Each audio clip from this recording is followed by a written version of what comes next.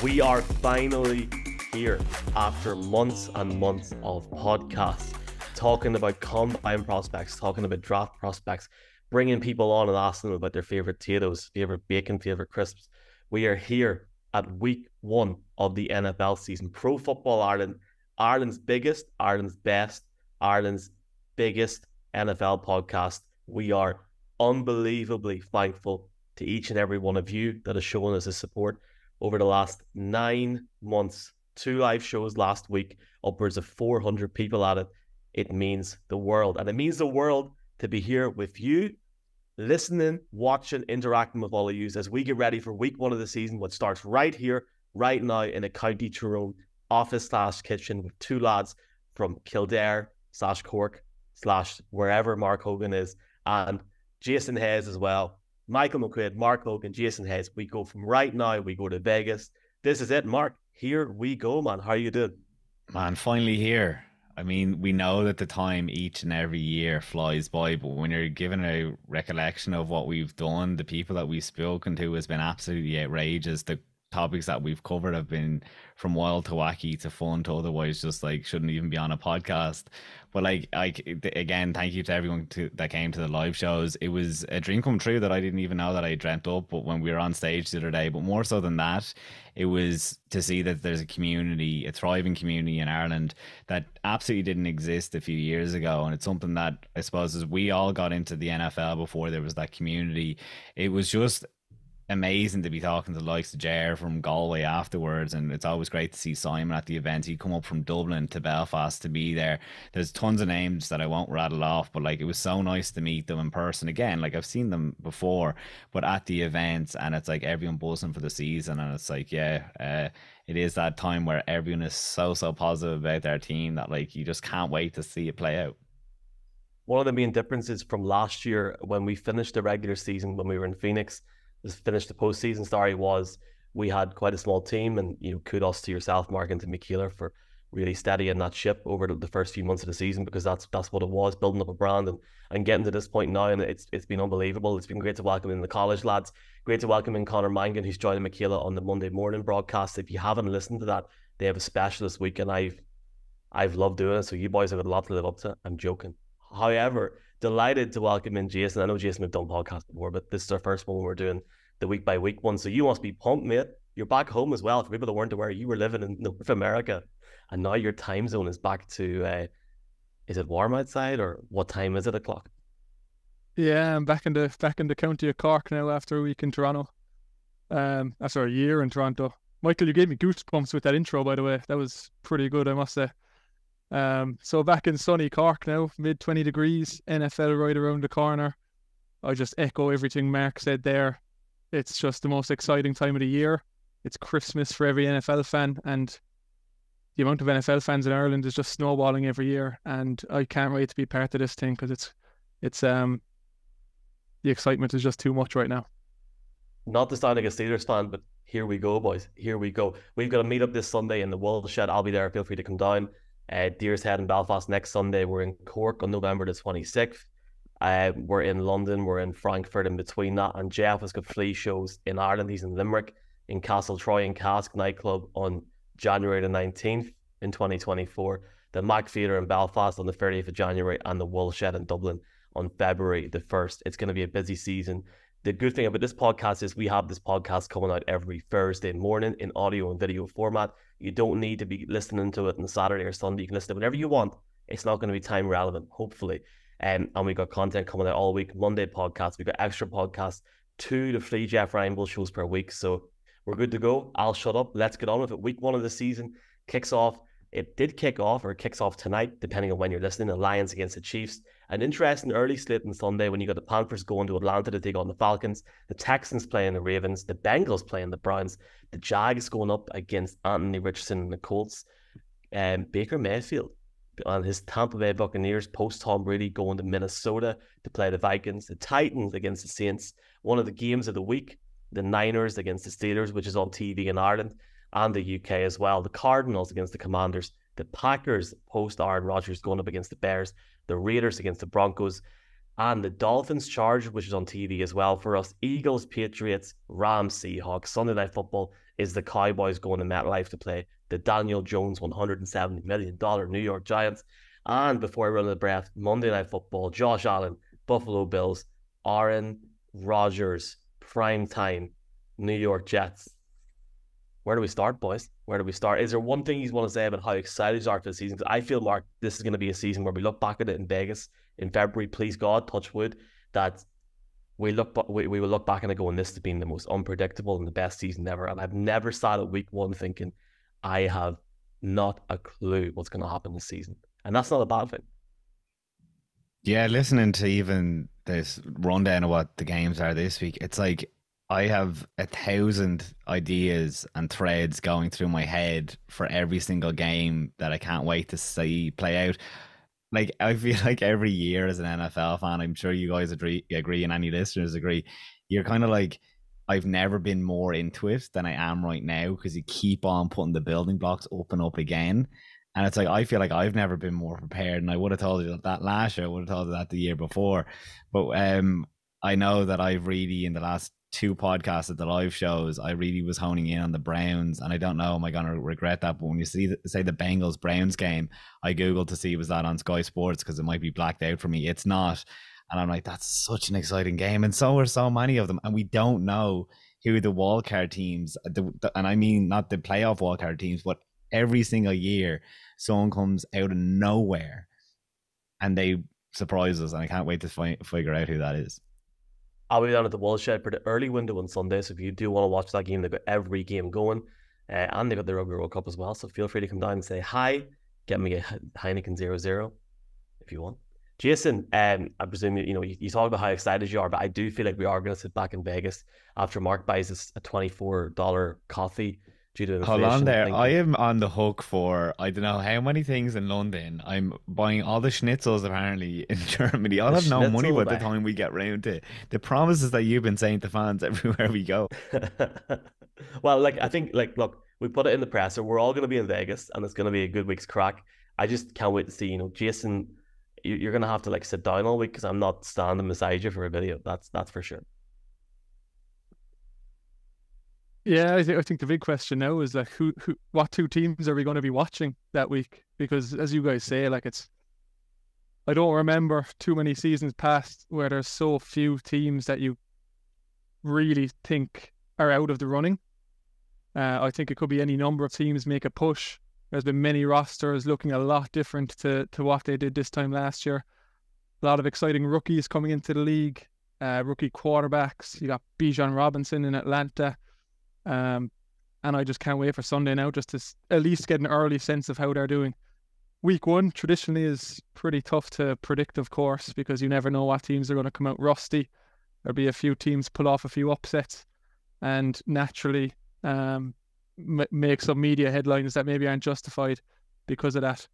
But I'm just happy to soak it all in, put these predictions away, see how wrong I've been all off season, because that's inevitably going to happen as well. And just get a sense of these teams. The one game now I'm looking forward to, I must say, is the Chargers against the Dolphins on Sunday. That Tua versus Herbert debate is always a big one online. So seeing those 2 quarterbacks, those 2 offenses battle it out, should be a fun one for sure. Let's not leave this show tonight without getting Jason's Super Bowl pick, because we've got everybody else's apart from Jason's. And before we start, quick 5-second point. Me and Mark are truly on the bandwagons. Rugby World Cup starts this weekend, and I'm wearing a University of Colorado Buffaloes t-shirt. So prime time indeed. Talking about prime time, talking about head coaches, talking about different teams. Should I say quarterbacks or head coaches? We're going to predict the best week 1 performance from a quarterback on a new team, boys. I'm going to make it easy for you this year. I'm going to make it quick. I'm going to get to the point. Anthony Richardson, okay? Coming into Indianapolis. A lot of talk around him. Is he the finished product? Is he going to elevate this team? Indianapolis do not have a running back. There's no Jonathan Taylor there. So it's all in him this weekend. Now, Bears quarterback Justin Fields played the Miami Dolphins once, Mark, and he set the NFL single game regular season rushing record with 178 yards on the ground, topping or getting better than Michael Vick's 173-yard performance back 21 years ago. I think Anthony Richardson has an unbelievable day on Sunday. Now, I'm not going to sit here and say he gets 178 yards. I'm going to say Anthony Richardson was over 145 yards rushing on the day, has a fantastic performance, and Trevor Lawrence still beats him. But I think in terms of a quarterback on a new team, I think he's going to have a great debut. Yeah, I'm looking at a different quarterback altogether, obviously, but over there with Jimmy Garoppolo in Las Vegas, we could do a whole podcast, and I'll maybe briefly touch on it about that. Could be a pretty up and down ride that they're going into with Las Vegas. I mean, the Chandler Jones news and how he's kind of sitting out. I'm like, oh, what's going on here with Josh McDaniels? You know, I don't know. We were talking about maybe he was on the hot seat last year. We actually had a topic in one of our last shows of last year whether he was going to keep his job and all this kind of stuff. So let's see, does it continue over? But I think Jimmy Garoppolo obviously was with him in New York, with the New England Patriots. And Jason brought it up with our live show the other day, thinking that he could absolutely ball this year. But I suppose with those wide receivers, Devontae Adams, Jacoby Myers, people are really thinking he's going to have a massive year on fantasy, and then whatever we get from Hunter Renfrow. But particularly, it's against your Denver Broncos, and I have to look at an old pal of ours, Vance Joseph from the Arizona Cardinals, is now the defensive coordinator there. Jimmy Garoppolo was so good against the Cardinals, against that defense in particular, and I just feel that might set him up. I mean, he's thrown for 4 touchdowns 3 times in 5 games against them, an average to pass rating of 118. His accuracy was always above 70%, sometimes twice touching 75%. I think that he matches up very well against that Vance Joseph offense, or defense, even though I do like Vance Joseph more than a lot of other people. So I think, it sets Jimmy Garoppolo up well. I think I was going to say, just before Jason jumps in there, like, not to jump on this, but like, I'm going to talk about the Broncos in a different topic here, and I agree with you. As a Broncos supporter, outside of not really supporting the team anymore, I don't have high hopes for that team on Sunday. I think they're all over the shop, and I think there's been too much talk about them actually improving. And I'll talk about that in a wee bit. Jason, my friend, it's your turn. Yeah, I agree with you there, Michael. I think Josh McDaniels is the biggest question mark there, rather than Jimmy G. They do, of course, have that past relationship in New England as well, but it's actually quite surprising looking back at the numbers how limited Jimmy G's sample size was when they did work together. So I don't think it's an automatic fit just to say that they're back together and they'll take off running. But yeah, I can see your argument there as well, Mark. I'm going a slightly different direction. As a player from Vegas, also went in a different direction, and I'm going with Derek Carr. Now, over the last few years, I think there's been a few veteran quarterbacks who just needed a change of scenery to re-energize and kickstart their careers. You saw it with Matthew Stafford, of course, winning the Super Bowl in LA. Jared Goff, on the other side, has taken off in Detroit when it looked like his career was on a downward spiral. Even Ryan Tannehill in Tennessee. And yeah, I think Derek Carr is going to be that name this year that takes a step forward after a few stale years in Nevada. Not willing to put my name to any prediction just yet that he's, going to be challenging for MVPs or something like that. But I think I can see him coming out with a strong start to the season. He's no shortage of motivation, having left Raiders in a less dynamical situation. He's got a lot of weapons at his disposal in New Orleans with guys like Chris Olave and Michael Thomas, although not too sure what to expect from him. So if they can get that running game going in New Orleans with Kamara, Jamal Williams, and that rookie from TCU, Kendre Miller, I can definitely see Derek Carr having a good day on Sunday. Tough defense to play against the Titans, but he'll be coming out full of motivation, and I can see him making some headlines from day one.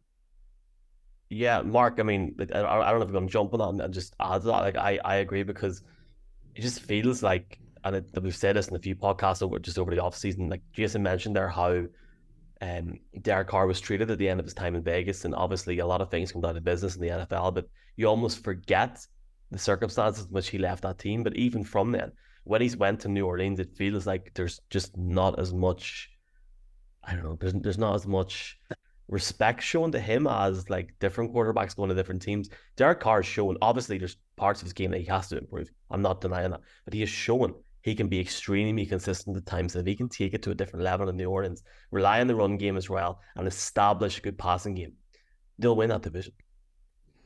Yeah, do you know what? I'm almost sorry for Saints fans. We did have a segment planned for our Viva show to really hone in on them. We never got round to it because of time constraints.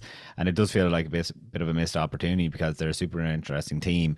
I mean, it's not like he's going to absolute consistency there, Derek Carr in New Orleans. It would have been cool to see him with John Payton, for instance. Obviously, it's different now. But that wide receiver group is getting a lot of pop if Michael Thomas can return to some level of like decency. Raheed Shaheed, the number 3 there, is getting like a lot of people are really impressed. And then Juwan Johnson kind of flew under the radar last year. It was like when there wasn't too many other options to throw to, that he definitely was a red zone threat. So when you have Chris Olave, who people really thought like was massive last year, they could do a lot of stuff. And especially, yeah, you're talking about the run game. They have a fantastic O-line there still. So that offense, and especially within that division, I mean, we didn't solely focus on putting out kind of wildcard picks and stuff like that. But I don't know what to do with Atlanta and New Orleans, because it's very likely that the two of them could go to the playoffs. You almost forget about that. I think it's been a mad few weeks. Yeah, sorry, Saints fans. And yeah, apologies. We'll guarantee a special podcast in the offseason next year when we talk about how Derek Carr won a Super Bowl. The new, right, so section 2, like topic 2 tonight, topic 3 after an intro. Which head, like in terms of a head coach, which team with the head coach is going to look most disjointed? And for me, like, I don't want to jump on what Mark said about the Raiders and the Broncos there. Maybe I've just seen it over years where the Broncos have, since they won a Super Bowl, they brought in different guys like Vance Joseph, Vic Fangio, and it just hasn't worked. And I have seen this cycle repeat itself over and over, over, over and over and over again. Like, I had to sit through a summer once where it was Trevor Siemian against Paxton Lynch, right? But so when you start seeing, obviously, Sean Payton, then you're going, well, that's great. That's positive. When you're starting to see articles where it says, will you effing stop kissing all the babies? You're not running for public office. Saying to his main player, his quarterback, he's had his privileges taken away after the worst season of his career, 60.5% completion percentage, 16 passing touchdowns, 84.4 passer rating, the worst of Russell Wilson's career. I hope I'm wrong. I think the Raiders are going to go into Denver and win for a start, but I just feel like the team will look disjointed. And I think it's going to take Sean Payton the better part of a season to turn this around in Denver, if not longer. Thankfully for him, with his reputation, his status in the league, he'll be given as much time as he gets, or as much time as he deserves. It might probably get 2 or 3 years to turn it around. But certainly, you know, there's a clear divide in that locker room. A player told us on it over a Zoom call after an interview a few months ago when I was chatting to someone. You can't fix that in a matter of weeks with OTAs and training camp. I think the team will be disjointed. I think you haven't got a kicker there in Brandon McManus anymore. So for me, Sean Payton will be the most disjointed head coaching team after week 1 Sunday, unfortunately for me. Who have you got, Mark? Well, I love Sean Payton's comments as someone that is fed up with seeing Russell Wilson kissing babies. But as a fan, you're kind of like, after the Nathaniel Hackett saga, when he called him out, this does seem to be a bit too aggressive, because people are saying it might be a bit of a toxic environment. But then equally, if he had come to the Cardinals and he'd done the same thing to Kyler Murray, I'd be like, yeah, whip him into shape. I suppose the difference is Russell Wilson has those few extra years, although that is what was apparently went against Denver last year, that the rule of the roost went too much in Russell Wilson's favor. But like, you're kind of piggybacking on what I said in the last segment, I actually think the opposite for you for Anthony Richardson, and I see that Shane Steichen might struggle in his first game. I don't think it'll be anything to do with Anthony Richardson, bar the fact that rookies in their first game can often struggle, like especially with a guy that didn't take a ton of snaps in college. They're going to be changing that offense around quite a bit to suit his style, and it doesn't help that Jonathan Taylor is out with an injury / a holdout, whatever's going on there. There has been a change with their kind of wide receivers as well. They do get Michael Pittman back. He was the wide receiver 25 last year in terms of passing yards, but they did lose Paris Campbell to the New York Giants. They're replacing him with Isaiah McKenzie from the Buffalo Bills, who, I mean, like, that's not any star power that they've added there. So it's like, I actually think that unless Shane Steichen, who obviously worked his magic fantastically for that really, really explosive offense in Philadelphia last year, he doesn't seem to have the same tools to go with it this year. I don't know. I think they could struggle quite a bit, especially when you have Shane Steichen. He's not just looking at the offense anymore. He obviously has to have his fingerprint on the defense as well. That there's enough there that it can make it tricky for him now as he starts off as the head coach. Yes, who they got, mate? Yeah, I like those two picks, first of all. Definitely tough one for Steichen when Jonathan Taylor's the odd offensive identity in Indianapolis. So that's a tough curveball to have to deal with as a first-time head coach. And just briefly touching on Sean Payton as well, Michael, I think his coaching style, and he had such deep roots in New Orleans that new players coming through the system knew his coaching style, and the players on his team could coach players in. But when you have a personality like that, going to a new location and try to assert that personality and coaching style on a whole new roster, it's not surprising to see at least a few speed bumps happening along the way, but I'm sure he'll iron that out with his experience. But anyway, I think you probably could have said this name as well. It's probably a more obvious name than you've gone for. So I appreciate you leaving this one for me. But unfortunately, I have to say that Jonathan Gannon in the desert is going to be the most disjointed head coach on Sunday. Nothing against him in particular. He's had a tough time in the media the past few weeks with cringy team talks and other viral clips that are just being taken much too far and much too literally. But it's just inevitable that it's going to get worse before it gets better in the desert. Arizona has the highest roster churn in the league. Just 43.5% of the roster this year were on the team in 2022. That's the lowest rate in the league. Up until about 20 minutes before recording this podcast, when Ian Rappaport reported that Joshua Dobbs will be the starting quarterback, the team didn't know who it was going to be, or at least they weren't revealing who it was going to be. Joshua Dobbs has been on the team for all of 5 minutes. The other option was Clayton Tune, who's a 5th-round rookie who's still has many flaws in his game based on his preseason play. The defense is in flux. You have a guy like Isaiah Simmons being traded a few weeks ago when he was getting a lot of snaps all off season. So it's a bit up in the air there in terms of new faces coming in and seeing what's going to happen. They have 3 rookies listed as starters on the depth chart in Catrell Clark at cornerback, Michael Wilson at wide receiver, Paris Johnson at tackle. While it's nice and refreshing to see rookies starting for the Cardinals, we haven't been too used to that in past years. I don't think it's completely a case of Austin Fort hitting on everyone in the draft. It could just be a case of that there's no one else to put in there at the moment. So I think Gannon will have his players playing hard overall, but just the quality of that roster, the amount of new faces, a starting quarterback who has only been there for a couple of weeks, I just can't see it looking like a cohesive unit. Mark, what do you think? Am I being too pessimistic as a Cardinals fan? Pro Football Ireland proudly brought to you by 888 Sport, who are offering any team to go 0-17 at 10-1, and you can be sure I've hit that thing in the Cardinals. So I think you're spot on. I done a betting podcast with Michaela a couple of days ago on this, just that you've mentioned 888 Sport, and I do want to bring this up because I think it's relevant. And I have it here. I'm very good at multitasking, you can see, boys. With the Arizona Cardinals, I think it's like it's not losing every game, Mark, but it's basically the worst regular season record. The Arizona Cardinals are 13-5 on. Like, that's unbelievable. Like, but they're also 4.5 wins. It's like they are absolutely favored to get the first overall pick in the draft. Since when does a 5-win team ever have the first overall pick? It's like that 4.5. I think is way too high. I think it should be at 2.5. Really. Like they're not favored to win any game throughout their entire schedule. It's so funny as well when we're talking about, and we definitely do not need to preview the Cardinals. This is probably the most Cardinals talk we are going to get to do all year because they're going to be irrelevant immediately.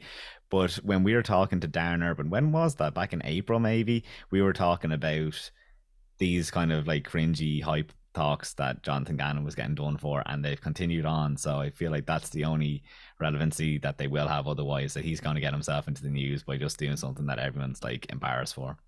They've just become such a easy target right now, really. I think they just can't do anything right, and even when they aren't doing things wrong, they'll be the team that the media piles on. So yeah, we're in for a long year, Mark, but look, we'll get our joy from other teams. Josh Dobbs, baby. Josh Dobbs. You know what? Do you know what? Shout out to Stu, the Celtic Cardinal, one of our Scottish listeners or fans, certainly, and just a friend through Twitter who goes to Cardinals games once a year. And it was Colt McCoy you saw last year. It's Josh Dobbs this year. I don't know who was the year before, but he has not ever seen an actual legitimate starting quarterback in the last 4 seasons of going over to the games. It's just like the most miserable look you could ever have. Yeah, lad, I feel like we should move on. However, I think it was a valuable topic, and I would argue for a different podcast where we talk about disciplining teams that are trying to blatantly tank. I think they should be disciplined because it's an absolute disgrace. Anyway, Michael, you need to quickly move on before I unload a whole thing that I had at our live show. Holdouts. So, there's obviously this is the thing that sometimes I don't like about the NFL, and the fact that a player can just hold out and decide not to play. And obviously, in certain situations, you can be fined for not playing games. We've seen Saquon would have been fined. Was it like 500,000 a week or something if he didn't play for the Giants? He eventually got that done. I do believe that the way in which Joe Sheehan and Brian Dable treated Saquon Barkley after paying Daniel Jones $170 million is atrocious.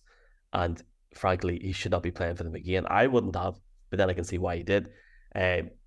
Cowboys winning that by 13.5, 14 points on Sunday, different conversation. Holdouts are playing a big impact this weekend.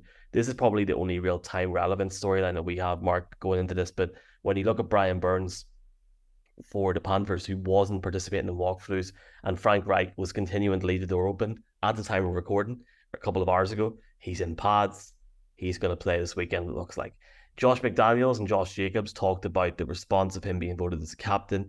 Teammates are very happy that he's back, and there doesn't seem to be any any hate in terms of that there situation. So he's done what he's had to do, and he's back in. I guess the biggest question mark that we're going to not be able to have an answer on unless some sort of miracle happens via X, can't call it Twitter anymore, before we go off this broadcast, is Nick Bosa. As of today, he's not in the building for different meetings with the team. Like, I just can't see how he plays against the Steelers this weekend in Pittsburgh. And also, Mark, even if he did get the deal over the line, he won't even play in half the snaps. So that, it does make a huge difference. And sometimes I feel like in different sports, this doesn't happen, especially outside of North America. And it's different, but it makes a huge impact, especially because we're coming right up to week one. I guess the biggest question mark there is Nick Bosa, because they're looking at a Steelers team this weekend that is increased offensively in terms of talent. Let's see what happens with them.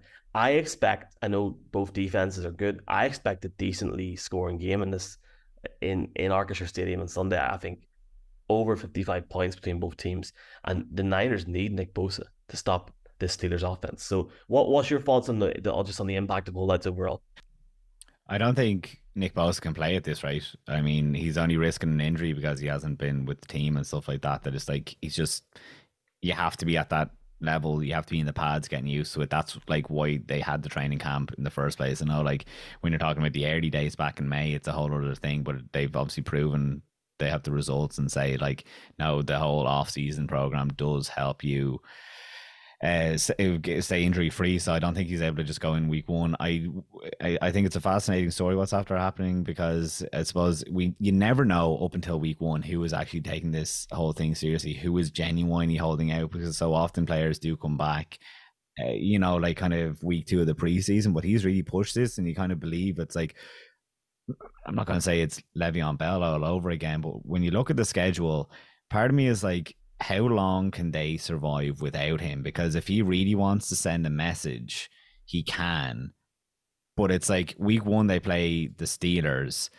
That's a tricky one that they want him back, but I think it's gone now. But then it's the Rams, the Giants, the Cardinals. I think they fancy themselves against them. Then it's the Cowboys. That's a tricky one. Then it's the Browns. Then it's the Vikings. Then it's the Bengals. Then the Jaguars. So you really start to circle. It's like maybe 4 weeks they can hold out without him. And this is definitely one of the time-sensitive subjects. I hope he hasn't declared that he's walked onto the field now that I say it. But this could kind of go on. But he's kind of right to do it, because when he signed with the team, or when he got drafted, his brother, Joey, when he was selected in the draft, he held out deep into the summer to make sure that his rookie contract was really good. And people were like, oh, did these Bosa brothers have a bit of a an arrogance to them that they're willing to do this. Nick didn't do that. You kind of expected then maybe he would do it last year in anticipation this year, but he really has waited until the last minute to be like, no, come on now. I've not done any messing with you the whole time. Now I'm going into the fifth year. I don't want to be franchise tag next year. Obviously, I'm very aware myself of what injuries can do to you. So I think he's right in what he's doing. And to be honest, I'm one of those people that's like, yeah, as a fan, we don't want to see players holding out, but they're dead right to do it. We just saw Dalvin Cook have to go to a different team because his contract wasn't honored when he should have been one of the highest paid running backs this year. We obviously know the running backs is a whole other situation, but it's like, yeah, they have to look after themselves because teams are so fast to tear up the contract when it doesn't suit them that when it does suit a player, it's like, yeah, you have to cash in. Yeah, I couldn't agree more there.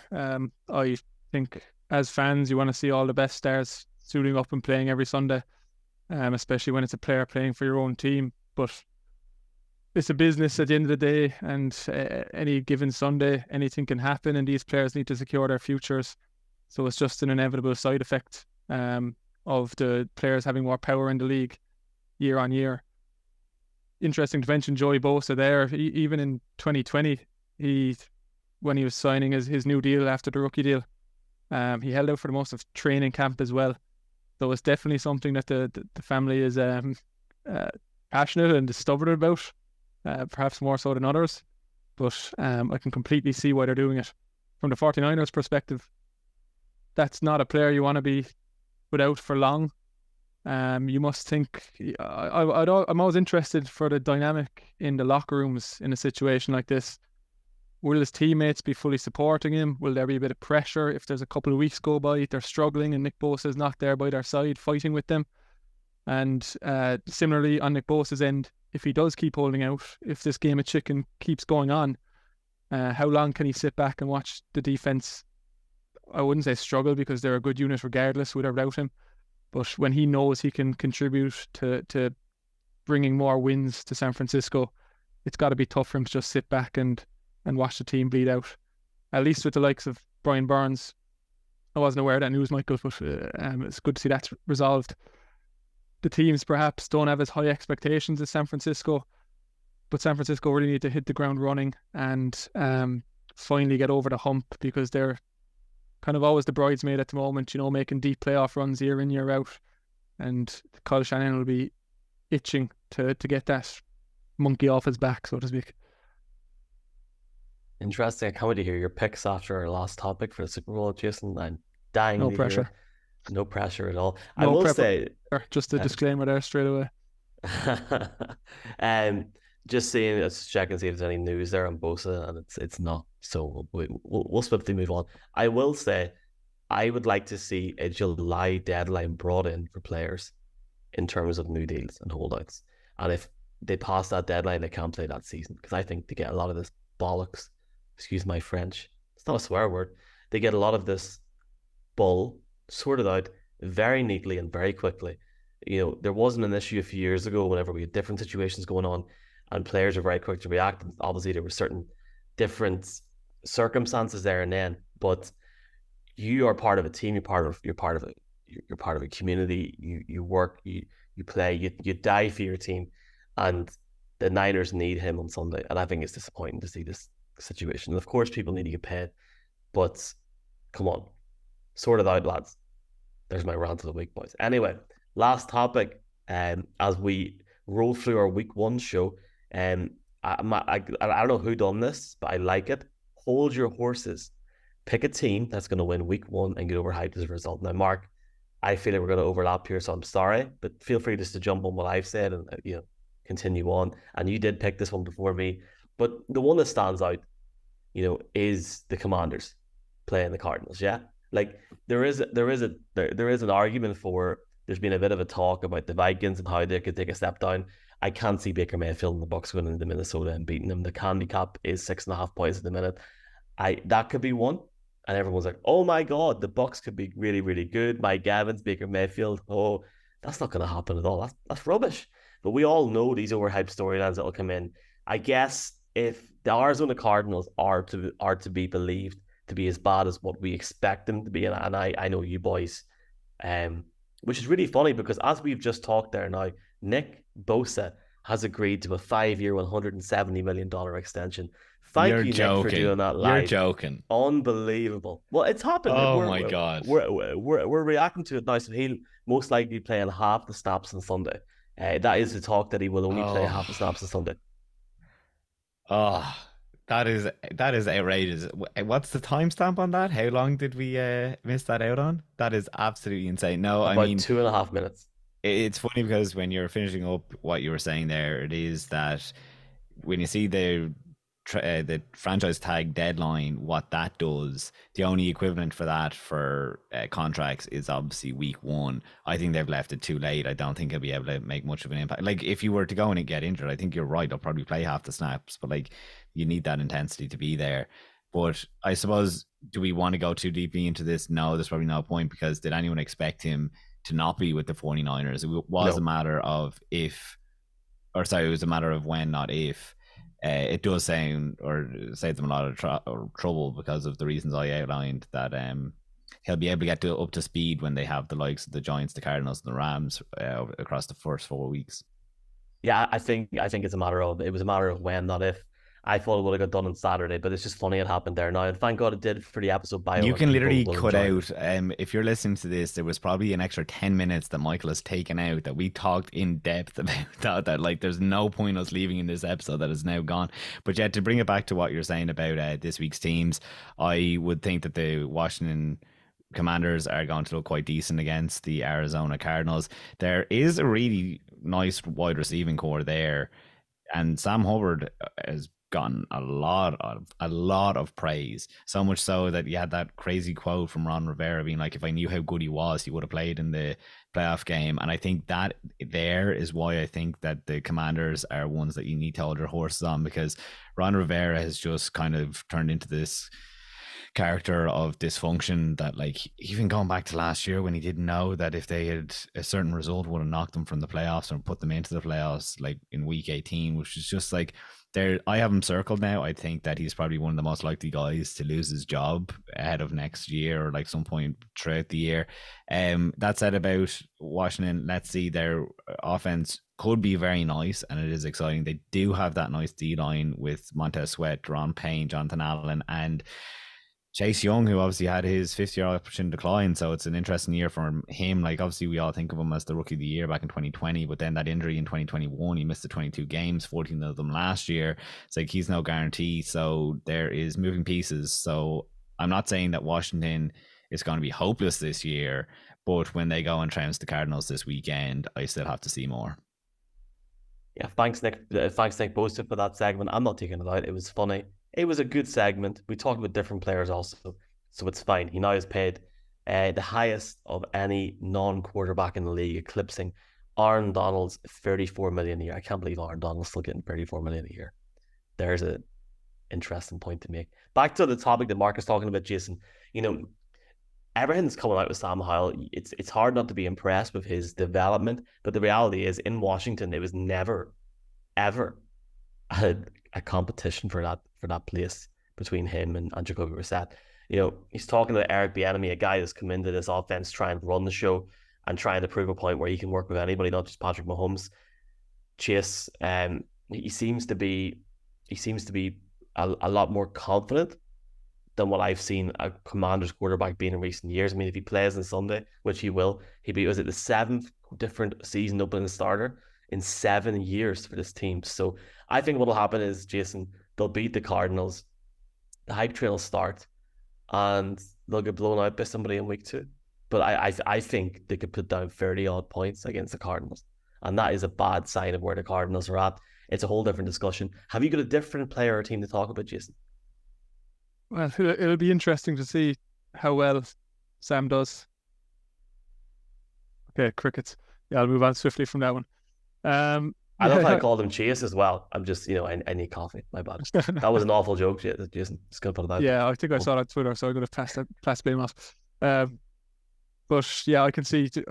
Look, it's a nice start to have for that Washington team, at least. Not sure how much credit the media will give them when it is a team like the Cardinals. But yeah, be interesting to see how they perform. I'm going a different direction with this one. I can see it now on Sunday night. Justin Fields scrambling around the pocket. Deep ball down the sideline. DJ Moore runs in for a touchdown. The Bears have beaten the Packers for the first time since 2018. Rodgers is no longer in Green Bay, no longer the mayor of Chicago. It's just too primed for an overreaction. So hold your horses, Chicago Bears. That was going so well. No, I built up the dream a bit there before tearing them down. I think they've got a lot of attention this offseason, but it's easy to forget that Justin Fields, he really has struggled as a passer the first 2 years of his career. He was 32nd in DVOA in 2021 and actually reclined to 34th in 2022. I'm not denying he's a phenomenal runner and he can make things happen when the ball is in his hands, and he hasn't been in a good situation for the first 2 years. The team has put in work and the general manager has put in work to improve things, brought in a few improvements to the offensive line, such as Daniel Wright in the draft and Nate Davis in free agency. I think the defense will be better. A couple of splash signings in free agency with Edwards and Edmonds at linebacker, and I do think they'll improve, but they're not going to be a dominant force like some of the Chicago defenses in the past. Overall, I think the Bears will improve on last year. They were awful last year. I think they could be mediocre to maybe average this year, but I'm not ready to get on the hype train for Chicago. I can see them pulling off the win against Green Bay. They're actually favourites for the game. It's Green Bay's first time entering a season without Aaron Rodgers or Brett Favre at quarterback for over 30 years. So it's going to take a bit of adjustment for that Green Bay team. I can see Bears pulling off the win on Sunday at home in Soldier Field, but I wouldn't pencil them into a Super Bowl just yet based on that victory. Mark, I feel like Jason almost had it. Justin Fields, long, deep pass down the field, intercepted by someone in the Packers defense. The Packers defensive player runs all the way to the 5-yard line, and Jordan Love runs it in for a rushing touchdown on his debut, and the Packers beat the Bears 17-16, and the play was with 4 seconds left, and the whole place goes nuts, and the Packers hype train starts. How's that? I mean, we've covered the angles there with everything there, I think. Yeah, that game was definitely really interesting because one of those teams is going to be madly hyped after winning that. If it's the Packers to say that they can win without Aaron Rodgers, or the Bears. Look, I'm not going to go through it again. We talked at length in Belfast. I was 2 months ago quite high on the Bears offense turning it around, but then as you look into it, as we get closer to the season, there's just a lot that has to go right for them to be really good. And yeah, listen back to the Belfast show if you want to if you want to know my thoughts on that. I think you're spot on, Jason. Yeah, Jason Bell interview in Belfast, Christian Scotland Williams season preview in Dublin, the other team, the Monday team with Michaela and Connor previewing their season, giving their picks, Jeff Reinbold previewing week 1, previewing the season in 2 separate podcasts. The college football podcast for week 2 is also out. There's a lot of content out, so just search Pro Football Ireland on your podcast provider, on Apple Podcasts, Spotify, or even YouTube, because they're all available on video as well. We don't sleep. And talking about not sleeping, Jason, who are you not sleeping on this year? Give us your Super Bowl pick. Now, just to remind people, I am going Eagles over Jets. Mark is going, what, Niners over?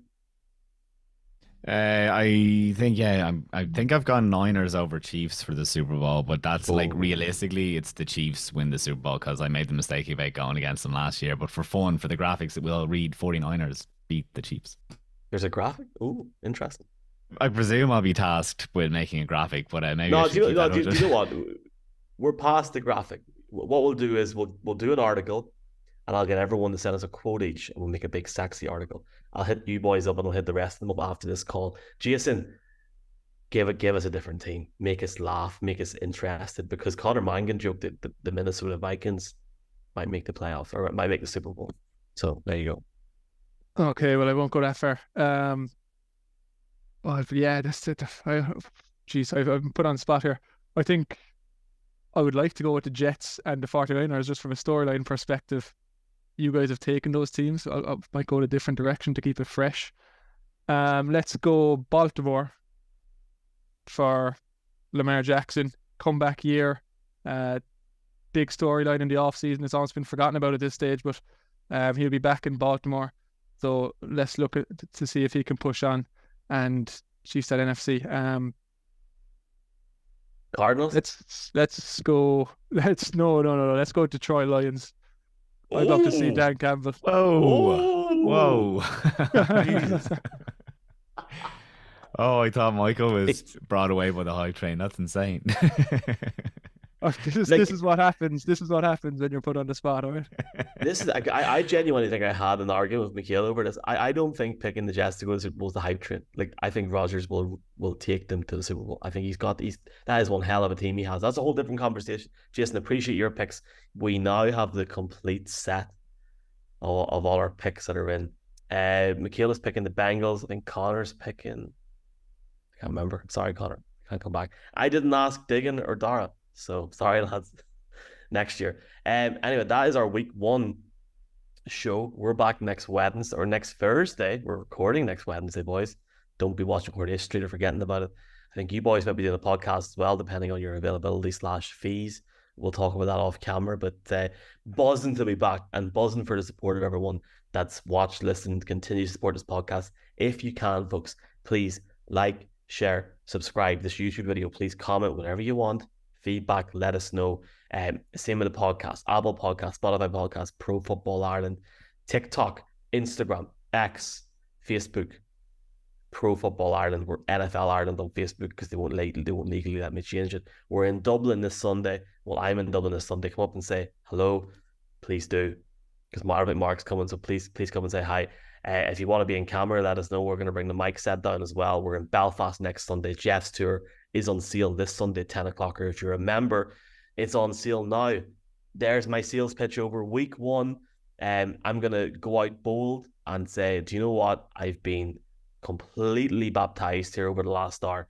Baker Mayfield will beat the Vikings in Minnesota this week. The Baker train starts. Lads, it's been great. Michael McQuaid, Mark Hogan, Jason Hayes for week 1 of Pro Football Ireland's NFL Sunday preview, NFL week preview. We'll see you next week, and thank you for your continued support.